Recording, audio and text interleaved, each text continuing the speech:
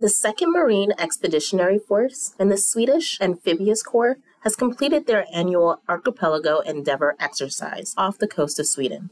To complete their exercise, a series of demos were constructed to be put on display for the Chief of the Royal Navy, Ewa Haslum. During this demonstration, the Swedish Marines gave a tour of their state-of-the-art Combat Boat 90, and the U.S. Marines showed the capability of their portable solar panels, water purification systems, and state-of-the-art drones.